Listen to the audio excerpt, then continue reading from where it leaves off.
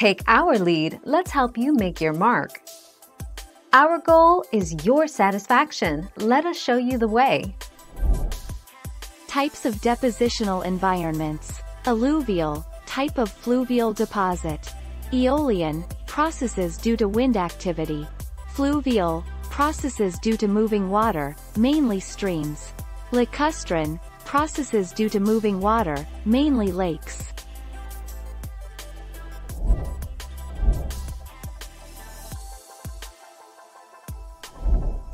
Take our lead. Remember, faster moving water causes erosion more quickly. Slower moving water erodes material more slowly. If water is moving slowly enough, the sediment being carried may settle out.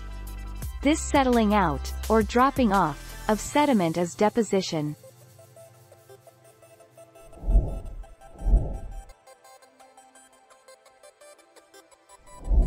Make your mark, take our lead.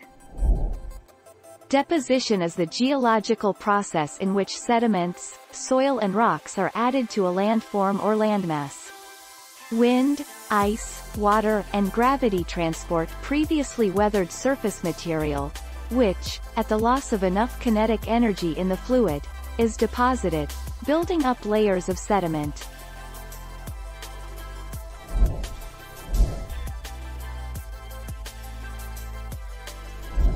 Make your mark, take our lead.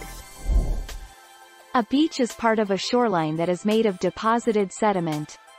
2 answers include: wind produces waves, which erode and add to the shore, waves 3. The sand can have different colors, which come from the kind of rock it is made from.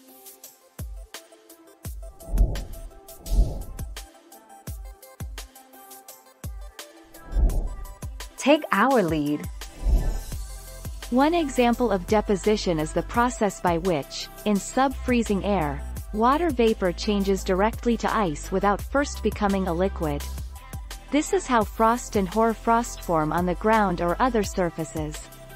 Another example is when frost forms on a leaf.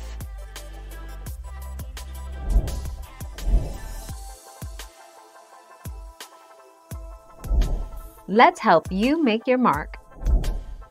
Deposition occurs when weathered rocks, soil, and sediments are carried by erosion to a new location and left there. Deposition happens when the forces carrying the sediments, wind, water, or glaciers, are no longer strong enough to move the sediments. Rivers and streams fill with melting snow in the springtime.